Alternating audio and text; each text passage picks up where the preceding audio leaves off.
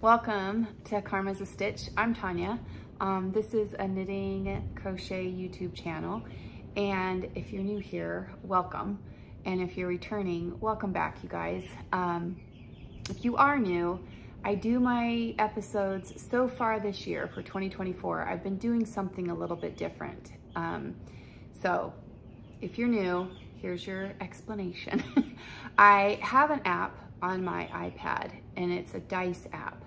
And I roll the dice every week, and I have cubbies set up on a wall, and in each cubby hole is 1 to 2 projects. So I roll the dice, and it basically tells me which cubby hole and which project or which whip to take out of the cubby and work on. And I work on that project for 1 week.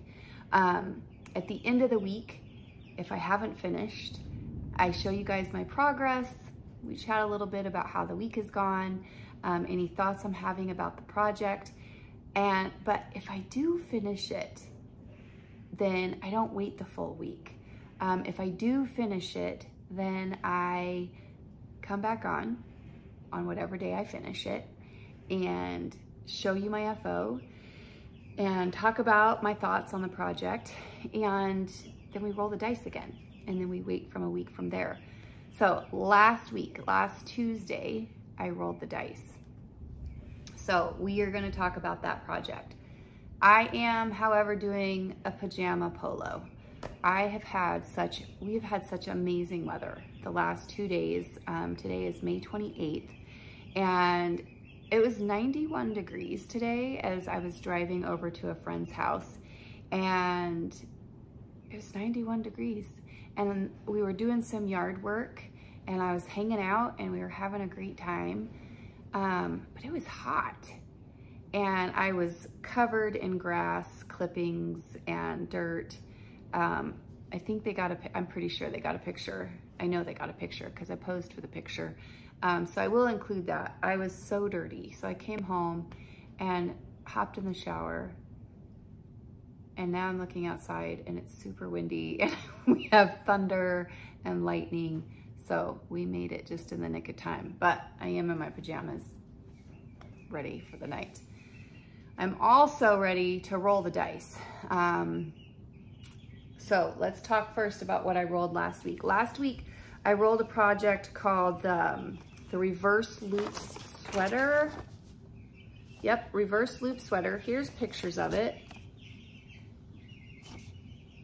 Don't mind the coffee ring right there, so sorry. But I love the sleeves of this. Now, the material that I am using for this project, it's like a sweatshirt. It's silk and cotton. Let's see if I can find the proper band. It's 35% silk, 35% cotton, and 30% palmide. It is so amazing to work with. It is Noro. It's the Compietto base. And let's see here. When I rolled the dice last week, let's see. Here's the back of the sweater. And you can see the progress keeper right there. That's where I was last week. So that's the back of the sweater. And I've gotten quite a bit done. I've really enjoyed it. I am at a point here, if you look down here is where these are all the purl stitches, which was great the way the pattern was written because I gotta work from the inside, so that wasn't all purling. I was working from the inside, so it was all knit stitches. But then here you can see the very distinct line where then I got to start working on the outside again, so that then I was also doing all the knitting. But I have to do 7.5 inches of this. I don't even know where I'm at right now. I know I'm not at 7.5. Let's see how far I've gotten.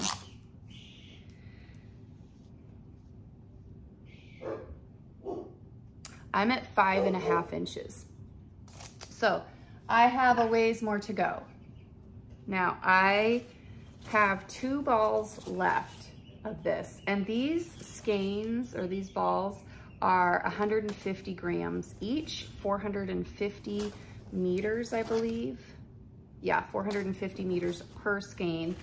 And what I have left, as we just saw, so here's the front of it. I have the sleeves that I have to do. And I'm gonna do a cowl neck. So when I'm wearing it, it's got a bunch of material right here, just kind of loosely gathered. So it won't be a hoodie, but it will have a bunch of extra loose stuff right here with these amazingly shaped, comfortable sleeves, which I love a good sleeve. So there's my progress.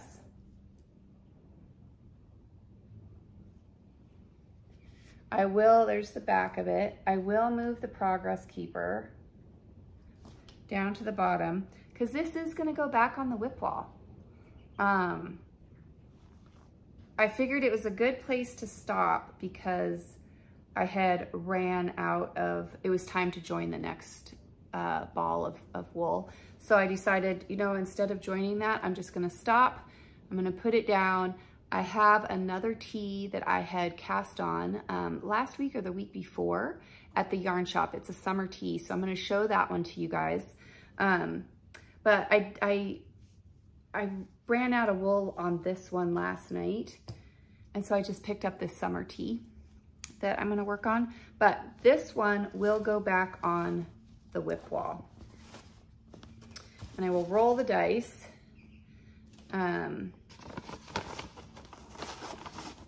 Figure out which one is going to replace this reverse loops sweater.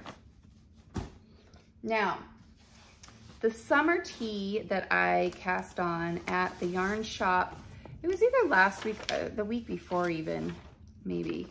It's called the Uptown Tee. Here we go. And it's by Tori Yu. But look at the lacy bit on the sleeves. I will make mine longer. It calls for, the size I'm making, it calls for 800 grams, 800 meters, not 800 grams, 800 meters. And the material that I'm using, the skeins come with like 459 yards. It comes with 459 yards, 420 meters per skein. So I'm using this Queensland Collection Dungarees Rainbow Tweed. Now I've made 2 outline tees with this material. I have a really light purple outline tee and then a dark blue outline tee that I just recently finished. So if you're returning, you will have seen that.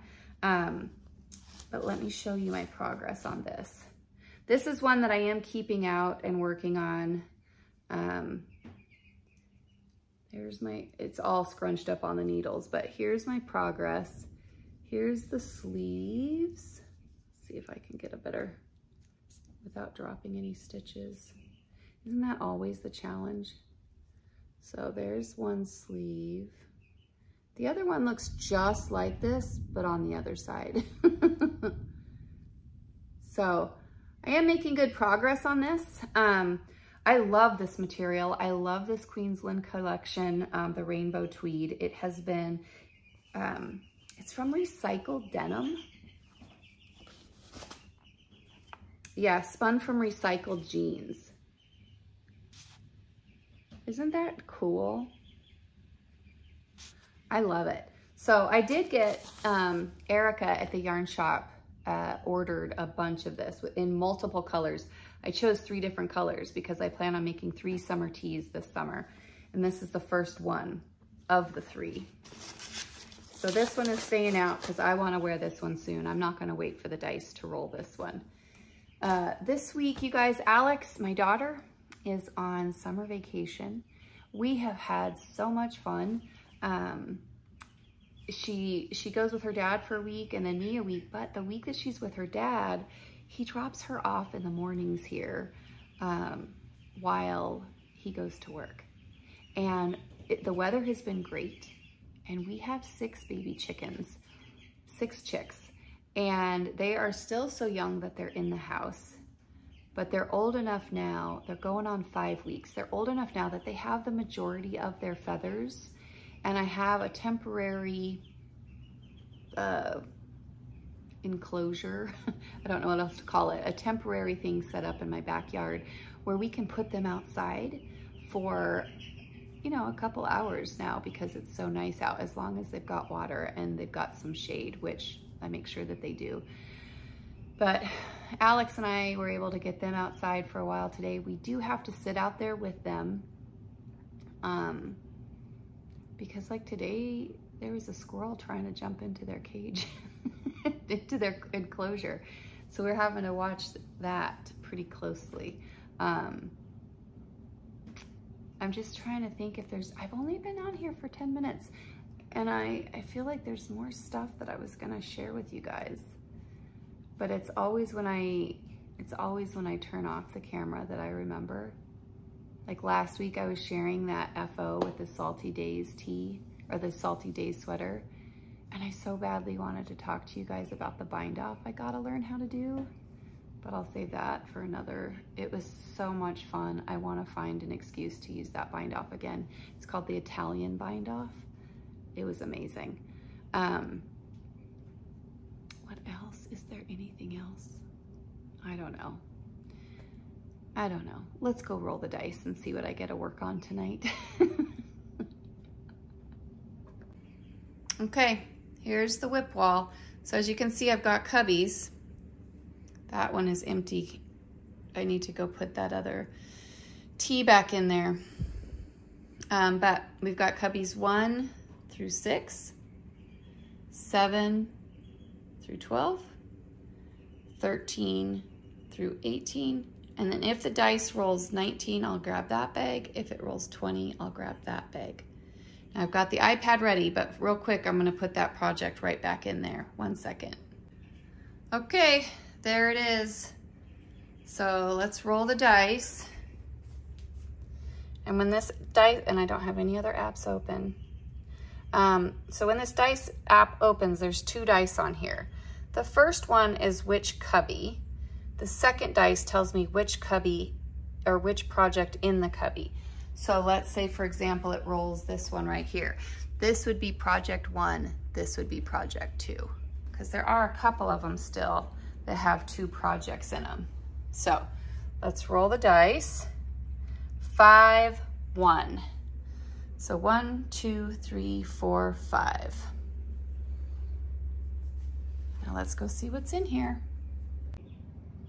I can already tell by looking at it what project this is. So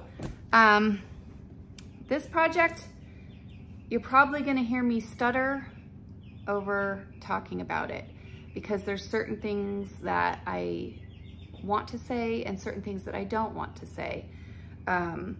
This was a tough one for me in that it was a mystery knit along that by Stephen West last year.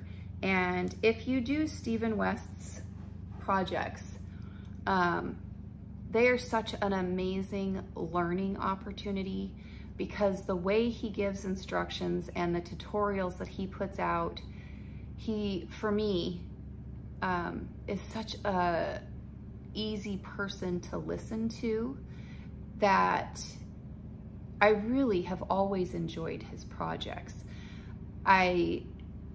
I've just always enjoyed working on them, and I've always been super gung-ho and excited about his mystery knit-alongs. Now, the mystery knit-along last year, if you're familiar, you're familiar. And if you're not, you're not.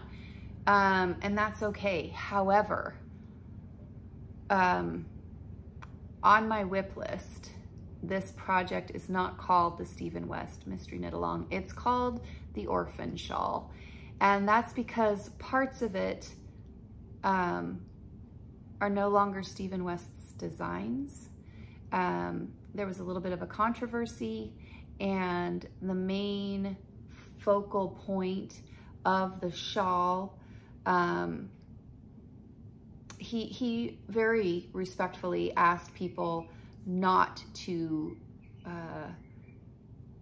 utilize the initial clue that he had released. And he then released a second clue and a second rendition for that clue. And then he encouraged people, because there were so many people that were coming out with these absolutely gorgeous alternatives.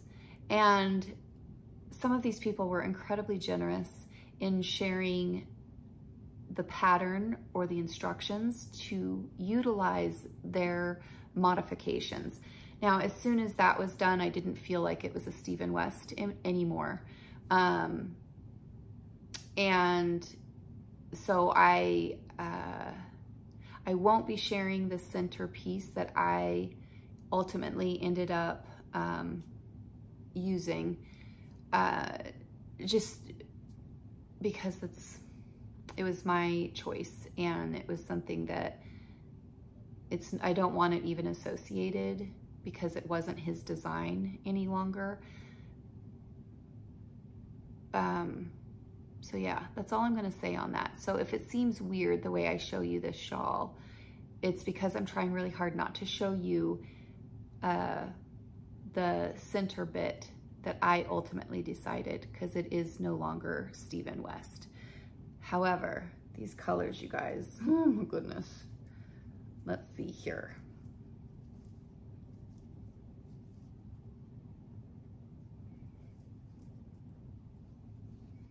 Look at that. Look at those colors.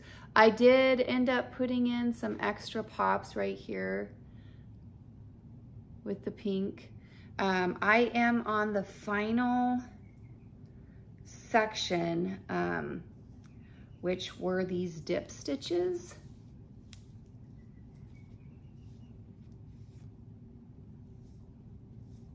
So I am on the final section of this, the final clue of this mystery make along. So I don't think it'll take me that long to finish these. It might take me a little bit to remember how to do these dip stitches though. So yes, that is where I'm at with this mystery shawl. And so I am going to work on finishing this. I have so much yarn left. I mean, I have a ton of each of these colors left. So I don't know how many more rows of these dip stitches I'm going to do, because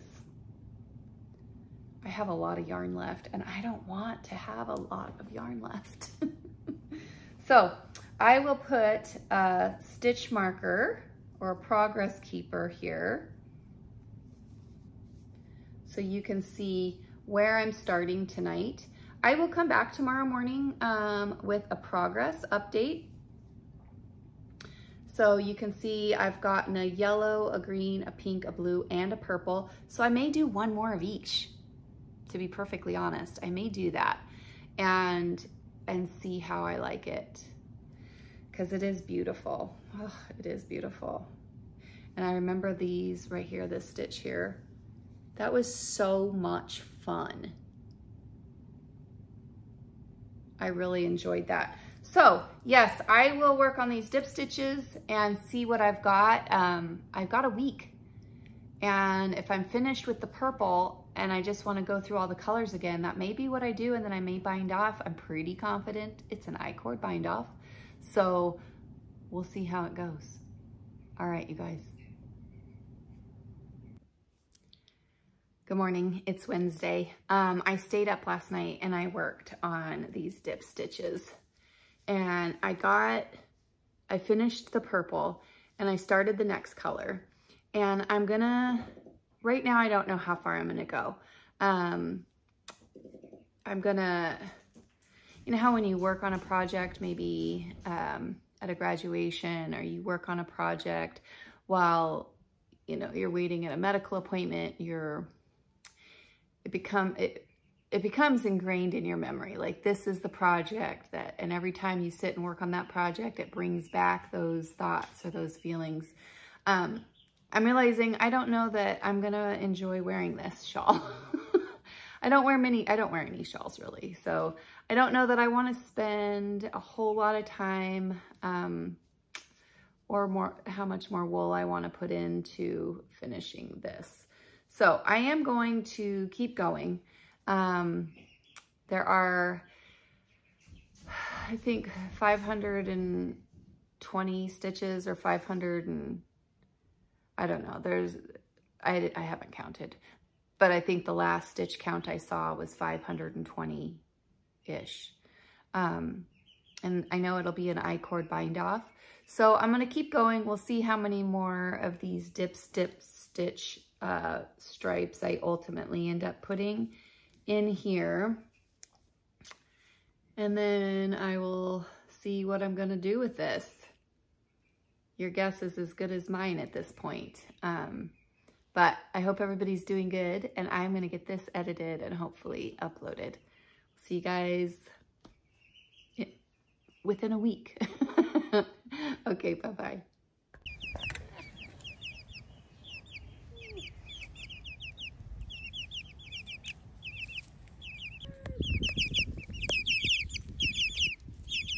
Mom, they're eating something.